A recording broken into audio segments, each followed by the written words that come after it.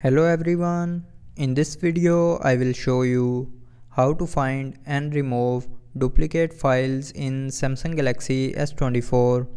So before starting the video, don't forget to subscribe the channel and also press the bell icon. So first of all, open My Files app.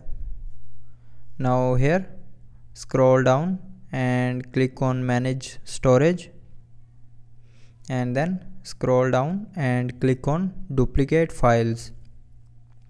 Now here you will find all your duplicate files that are saved in your mobile storage.